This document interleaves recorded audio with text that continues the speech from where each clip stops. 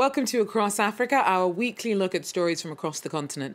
I'm Georgia Calvin-Smith, and this week, US-led sanctions imposed on Zimbabwe 2 decades ago have had far-reaching economic effects. Penalties intended to target the elite have been strangling businesses at all levels of society. Some are calling for a change. Also, it's a major step for the fight against the pandemic in Africa. South Africa's opened a new vaccine plant, the first on the continent to cover the entire process from start to finish.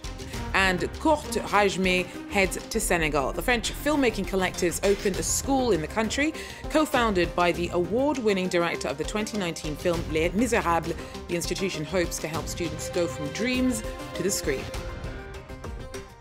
But first, Zimbabwe's been the target of US and EU sanctions for 20 years now. The economic measures were imposed when late President Robert Mugabe was in place. Today, the UN says the penalties aren't just affecting the powerful. The whole country is being crippled by the consequences, including the most vulnerable. Some are saying it's time for a new approach. It's called the Zimbabwe Democracy and Economic Recovery Act, yet it lists a series of sanctions which have crippled Zimbabwe's economy for now 20 years. The U.S. bill has made it almost impossible to do business. This factory produced 20,000 refrigerators annually before the sanctions. Last year, it made only 1,000 of them. We used to employ over 350 employees here. We are now down to less than 50 employees. Just that tells you what sanctions are. International banks no longer lend money to Zimbabwe companies. Investors have deserted the country. The IMF has excluded Zimbabwe from its funding programs too. The US and then the EU voted the sanctions after contested elections, reports on human rights abuses, and to force Zimbabwe to pay compensations to white landowners evicted from their properties. Instead of hitting policymakers, a UN report shows it's the general population who is struggling. We don't want conditions to be given to the government or the people of Zimbabwe to say do this so that we'll remove sanctions. Some U.S. officials say Zimbabwe's economic crisis has worsened not because of the sanctions, but due to bad management. The UN Special Rapporteur on Coercive Measures disagrees. She has called to lift sanctions as soon as possible. In Congo-Brazzaville, a viral video shot earlier this month has reignited concern over police violence. It shows police officers beating 3 detainees with hammers in broad daylight.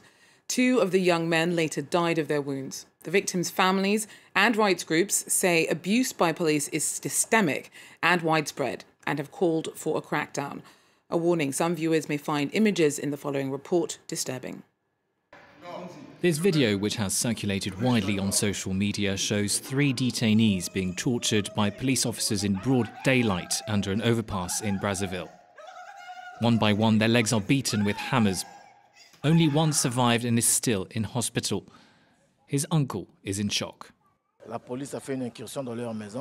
The police raided their house. It was between 2 and 3 in the morning. They took them and brought them to the station. They didn't tell them what for.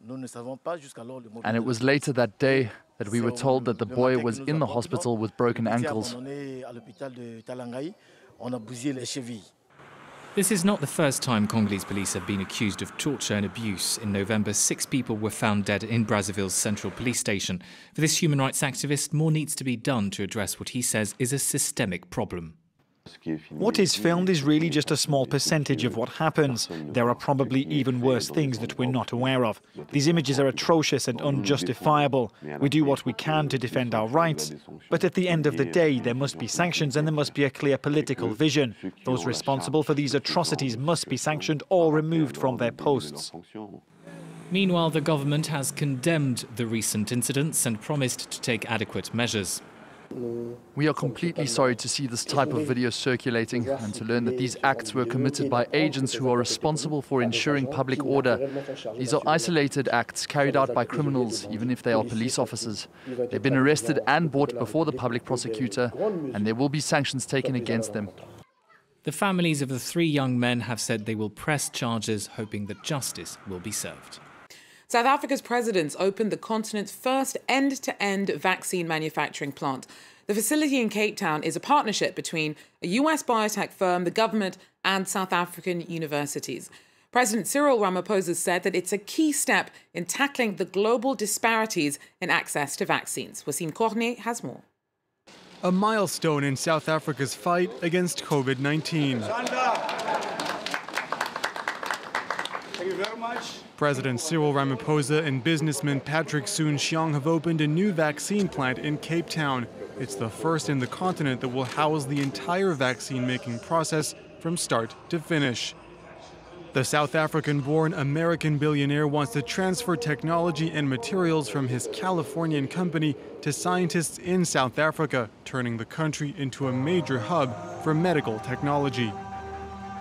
So the idea is these are the kinds of 21st century technologies that as we implement manufacturing in South Africa by South Africans for South Africans and be leapfrog of the rest of the world. It's no secret the level of vaccination in Africa is less than satisfactory. Just 10% of the continent's population has been fully vaccinated against COVID-19. This plant should help turn that trend around. Africa should no longer be the last in line to access vaccines against pandemics.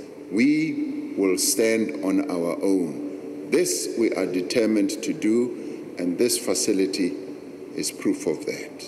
The plant is expected to be able to produce 1 billion vaccine doses annually by 2025.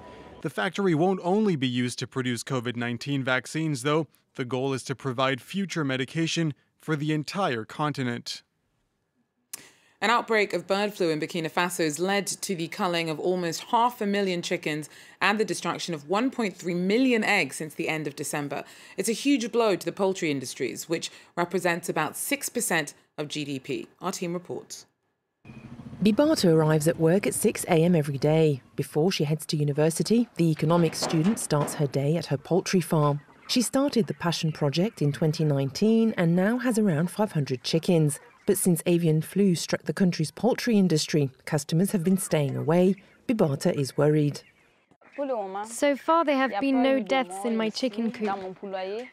Before I could sell 40 chickens a week, but since the announcement I can't even sell 2 chickens a week. It's impossible. I'm worried because I have chickens that I have to sell. I have to sell them. I'm here feeding them and I'm losing money. It's a loss for me. Morris sells grilled chicken. He's also noticed an unusual lull in customers since the beginning of the year. At our level in Ouagadougou, we have not seen any poultry contaminated by bird flu. But since the minister spoke of the outbreak of the disease, we no longer make any revenue.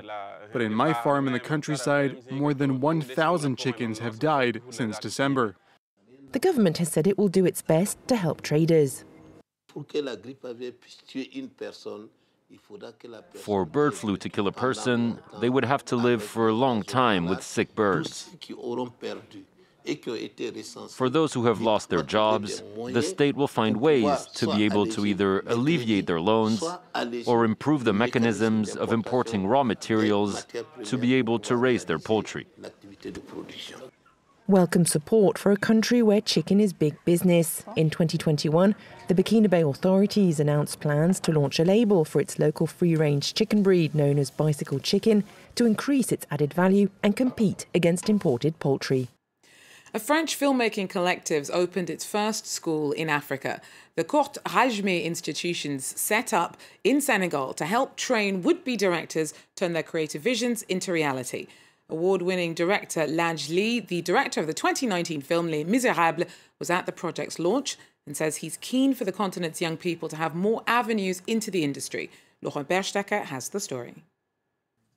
A highly anticipated inauguration that's been years in the making. The Dakar Kourtrajme Film School welcomed its first students on Wednesday in the presence of award-winning filmmaker Laj Lee. The director of Les Misérables and member of the Kourtrajme collective spoke of the many hurdles he had to overcome for the project to come to fruition. C'est quand même le parcours du combattant de se dire qu'on veut créer des écoles gratuites, ouvertes à tous. C'est vrai que c'est pas évident. Sincèrement, on pensait que ça serait un peu plus facile et qu'on trouverait plus facilement des fonds. For its first student intake, the school selected a dozen young Senegalese scriptwriters from hundreds of applicants. They will be joined by another 18 aspiring directors in June.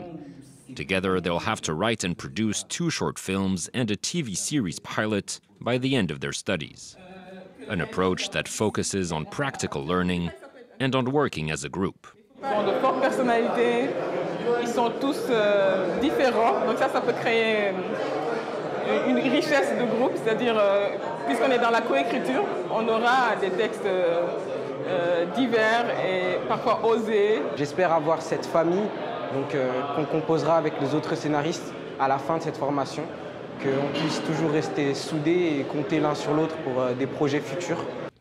After launching 3 similar institutions in France in recent years, the Dakar Film School is Kourtrajme's first in Africa. The French collective, known for its work with actors such as Vincent Cassel, hopes to open a dozen more schools across the continent in the near future. Well, that's it for Across Africa for now. Thanks for joining us, and do so again if you can. Till then, take care.